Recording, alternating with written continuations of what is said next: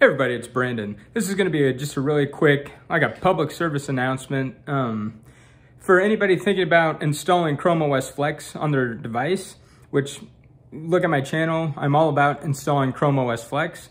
I love Chrome OS Flex, and I think everyone should try it. But if you're on Windows 10, 11, whatever, before you wipe your device and put Chrome OS Flex on it, while you still have Windows, you should download the Windows Installation Media Creation tool from Microsoft and make the recovery USB for Windows, because you really can't make it from Chrome OS Flex, at least not easily. And there's a possibility that Flex isn't going to work good on your laptop.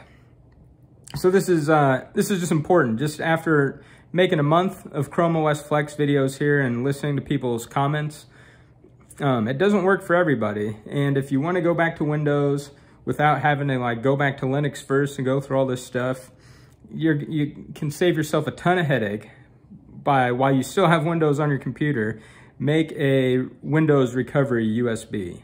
And so all you got to do is go to Google or Bing and search for Create Windows Installation Media.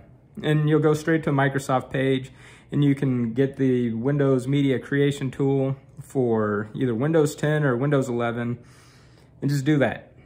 And that's all I can say. It's really good advice. You should have that as a backup in case you just, for whatever reason, need to go back.